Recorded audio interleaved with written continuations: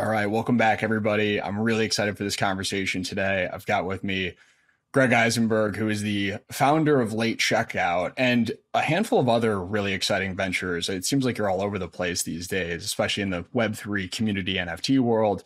So we've got a ton to unpack, but really appreciate your time today, Greg, and sitting down with me. This is fun because you're one of those people I look up to on the internet, and now we're having this conversation, and everyone who's listening is going to witness our kind of first interaction. Yeah, just a meeting of the mind, and I can say it's very much a two-way street. You're absolutely one of my favorite follows. Before we kind of get into the meat of this discussion, I think it'd be really helpful for the few out there who may not be familiar with you. Just give a quick background on yourself, and maybe a little bit about your journey into Web3 and how you got here. Totally. So my journey to Web3 came through being a nerd, frankly. So I'm one of those people that gets really obsessed with, for a thing. So for example, like I just bought a Volvo. The first thing I did is join the Volvo subreddit. I'm looking at the nuances between different models. I'm contributing to that subreddit. That's what really attracted me to the internet as an early teenager. And what I started doing was building forums, websites, social networks around particular niches. And realize that, through technology, you can bring people together and unlock potential. So, I'm 33 now. I just turned 33. And, since I've been 13, I've started and sold, 3 or 4 companies, invested in 50 plus companies. And it's all been with community at its core. When Web3 crypto started becoming a thing, I bought some Bitcoin, in 2012. I bought some Ethereum in 16. And the big aha moment for me was CryptoKitties, from the Dapper guys. Just seeing that collectible, seeing so many people rally behind it. And it just felt like more like an emotional connection between me and the product. So was really excited about that. But when I looked at how many daily active users CryptoKitties had, and I saw that it had like 1,000, I was like, I'm not going to spend my time devoted to this. And so I kind of quickly decided, this is interesting, but, I'd much rather build a social app and get millions of users onto it. I'm sure you remember that era in 2017 when CryptoKitties came out. It really did feel like a monumental kind of moment. Yeah, and it was one of those things where the community that rallied around it, to your point, albeit relatively small, at least for its time, was almost more interesting than what a CryptoKitty was in essence, right? Or what the actual, let's say, digital representation of CryptoKitty was. It was really just the frantic frenzy around what CryptoKitties kind of brought to the crypto ecosystem. Yeah, I sometimes think to myself, was CryptoKitties the MySpace moment for Web3? It had so much going for it, and I don't say that disparagingly. Like, I actually loved MySpace. I was like a MySpace influencer, actually. I'm embarrassed to say that actually publicly. I've never said that. I think, there were so many mechanics that it helped pioneer, but the core mechanic around, basically an inflationary CryptoKitties network where, now there's millions of them, really, I think hurt it, because price went down. And the cohesiveness between the generations, Gen 0, Gen 1, Gen 2, Gen 3 sort of got lost over time. So yeah, I often ask myself that question, like, was CryptoKitties the MySpace moment, and are we witnessing more of a Facebook moment right now? And that's how I felt back then. Back then, I was like, this is interesting, but I think it might be a MySpace moment. What got me to go all into Web3 was a few people, actually.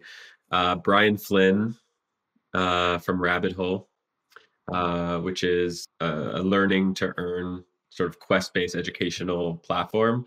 I'd gotten to know him over a few years, and he basically, this is like March 2020. He really said, like, this is the turning point.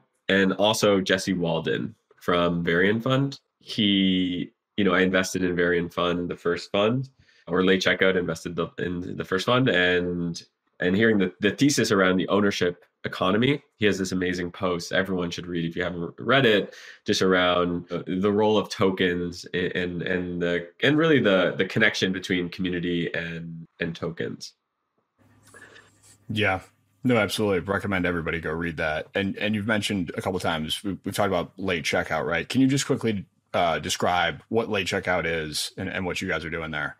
So right around I was having these conversations with Brian and Jesse, I had sold a company to WeWork. I was the head of product strategy of WeWork. COVID hit. I'm like, I'm out. I started late checkout to be a thesis-driven holding company. Now that you know me a little, the thesis won't shock you. It's community-based products outperform non-community-based products. To go after this, thesis, we set up 3 business units. So we set up a small venture fund to invest in seed and Series A community-based products. We set up a product studio to incubate our own community-based products. And we set up an agency to partner with, some of the largest brands in the world, their executive teams to transform to community-based and Web3. So that's what I do today for the company. Yeah, no, that's fascinating. And so digging in a bit more to that thesis, what is it about community that makes building that is such an advantage when it comes to building products, right? You compare, I think you've been quoted saying non-community based products, or I should say community based products have outperformed non-community based products. What is it about community that is such a strong advantage when it comes to whether it's a startup or even, a larger company thinking about, new products that they're launching? I'm a product person, so I'll define it in product terms. Community is another word for retention and engagement. Retention, because you're going to come back to this product if you feel it's your home. We always go home at the end of the night. No matter how much fun you're having, you're going home and you're sleeping in your bed.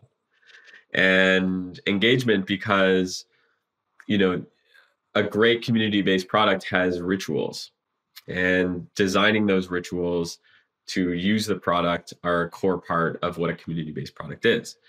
And the thing I'll add to that is, a lot of people are throwing around this word community-led product, community-based product. And I want to take a second to define what it actually is. So a community-based product to us is either the community is the product or the community enhances the product. So to give an example of community is the product, if you think about Clubhouse. Clubhouse is really popular. A lot of people started using it. There was a community of people were using it. When a lot of those people left, the value of that network decreased. Community enhances the product. This is typically Web3 products. So for example, the product of Bored Apes isn't the community itself, but the community enhances it. The product itself is an ape, is an NFT, is an image with some utility. The community is what enhances that particular audience. In that case, some people could say, is it really, does Jimmy Fallon really add to the community? Maybe not, or does Post Malone really add to it? I don't know. But the overall perception, at least, is that the community enhances it. So that's what it is. Hey there, revolutionaries. Thanks for tuning in. For more content like this, head over to realvision.com/crypto and get unfiltered access to the most brilliant minds in finance and crypto. Join our community of lifelong learners for exclusive access, unparalleled education, and unbiased insights.